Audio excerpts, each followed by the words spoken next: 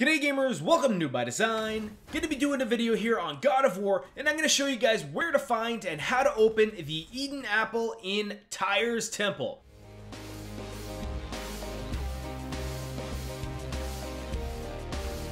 Alright gamers, so once you've cleared the majority of Tyre's Temple here, you'll find yourself in this little chandelier room here. There's a lot of different doors and areas that you can go, but we're going to work our way straight to the north into this room here with the blocks with the spikes on the right side smashing into the right wall. We're going to go ahead and throw our axe at the second block here so that we freeze it, and we'll pull our axe off just before the other one opens. That way we'll have lots of time to run between. You can see the Idunn Apple chest is going to be right there, and for this chest we'll have to go ahead and break 3 ruins. You can see the first one as well is on the second sliding block, so let's go ahead and throw our axe and break that one. Then we'll go ahead and lock this block here open just by throwing at the gear here. We'll run through with no problem at all because we'll have all kinds of time. Bring our axe back to us, and you'll find the second rune we have to break is on the shelf hidden over to the left there. This next one here, the final one, is going to be a little bit difficult just because it's actually hidden right at the top here, right on the top right corner, so really hard to see unless you happen to be looking right up at it.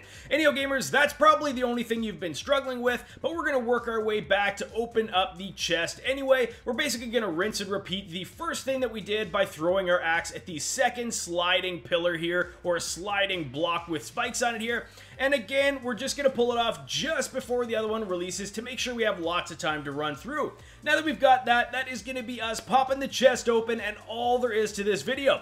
Anyhow gamers, if this video helped you guys out at all, I sure would appreciate if you go ahead and hit that like button. And don't forget to hit that subscribe button to make sure that you don't miss out on any of the gaming content I have coming out in the future. Alright gamers, thanks for watching.